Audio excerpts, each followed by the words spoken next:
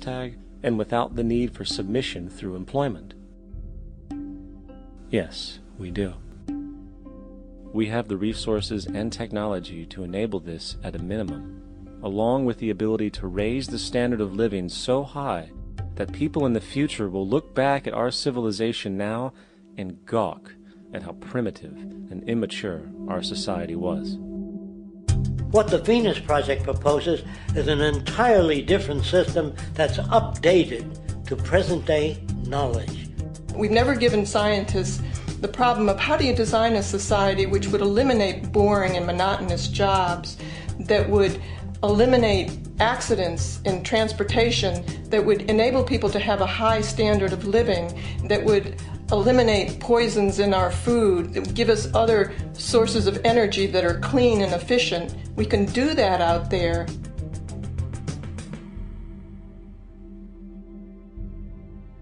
The major difference between a resource-based economy and a monetary system is that a resource-based economy is really concerned with people and their well-being, where a monetary system has become so distorted that the concerns of the people are really secondary, if they're there at all. The products that are turned out are for how much money you can get. If there is a problem in society and you can't earn money from solving that problem, then it won't be done.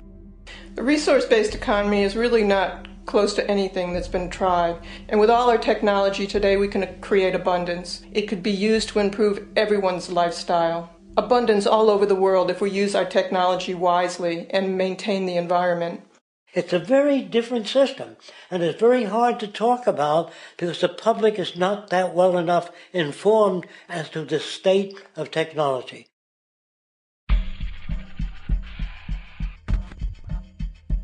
At present, we don't have to burn fossil fuels. We don't have to use anything that would contaminate the environment. There are many sources of energy available. Alternative energy solutions pushed by the establishment, such as hydrogen, biomass, and even nuclear, are highly insufficient, dangerous, and exist only to perpetuate the profit structure that industry has created. When we look beyond the propaganda and self-serving solutions put forth by the energy companies, we find a seemingly endless stream of clean, abundant, and renewable energy for generating power. Solar and wind energy are well known to the public, but the true potential of these mediums remains unexpressed. Solar energy, derived from the sun, has such abundance that 1 hour of light at high noon contains more energy than what the entire world consumes in a year. If we could capture 1/100% of this energy, the world would never have to use oil, gas, or anything else. The question then is not availability, but the technology to harness it. And there are many advanced mediums today which could accomplish just that, if they were not hindered by the need to compete for market share with the established energy power structures.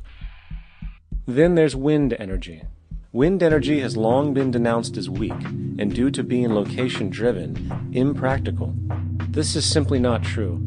The U.S. Department of Energy admitted in 2007 that if wind was fully harvested in just 3 of America's 50 states, it could power the entire nation.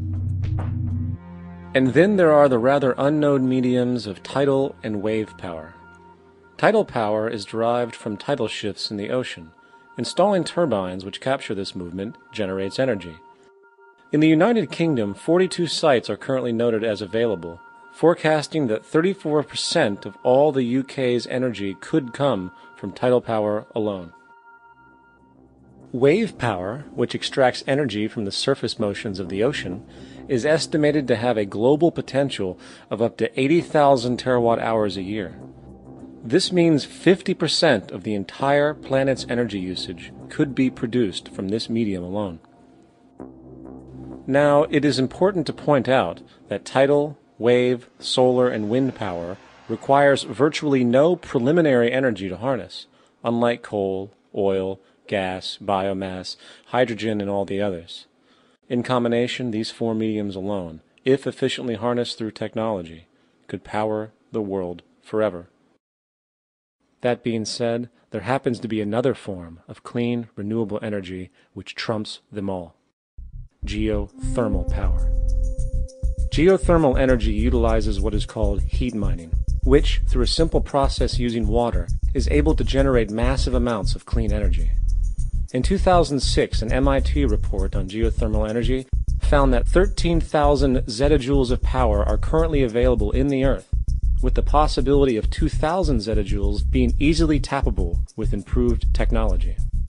The total energy consumption of all the countries on the planet is about half of a zettajoule a year. This means about 4,000 years of planetary power could be harnessed in this medium alone.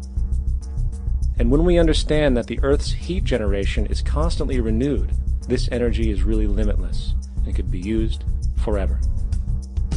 These energy sources are only a few of the clean, renewable mediums available, and as time goes on, we will find more. The grand realization is that we have total energy abundance without the need for pollution, traditional conservation, or, in fact, a price tag. And what about transportation?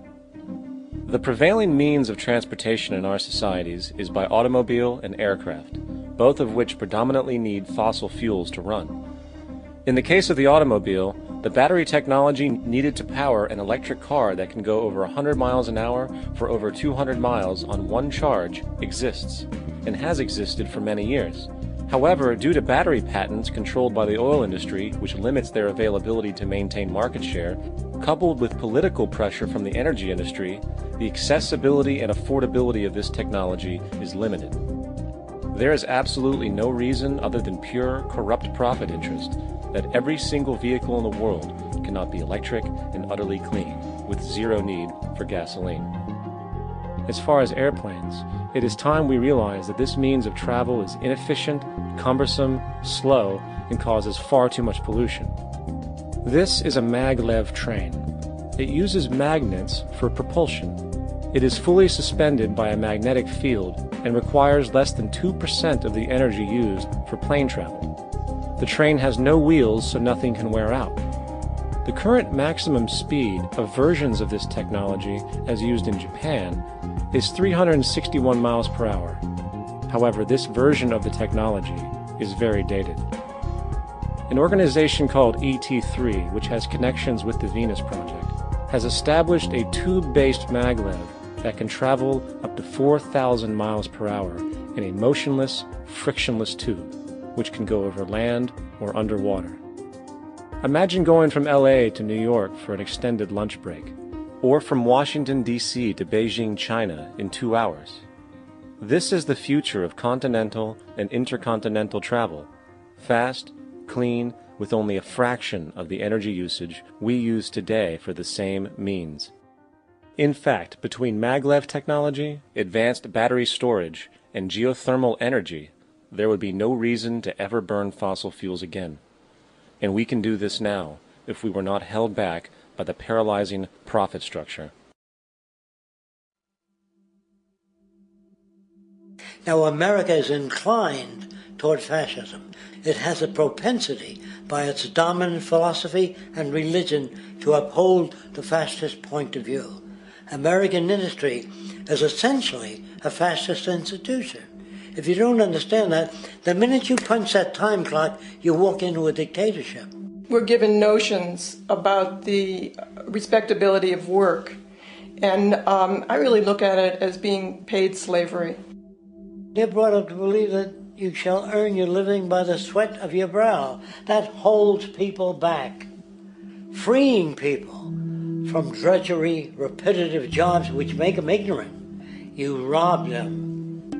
In our society, that is a resource-based economy, machines free people. You see, we can't imagine that because we've never known that kind of world. If we look back at history, we see a very clear pattern of machine automation slowly replacing human labor. From the disappearance of the elevator man to the near full automation of an automobile production plant, the fact is, as technology grows, the need for humans in the workforce will continually be diminished. This creates a serious clash, which proves the falseness of the monetary-based labor system.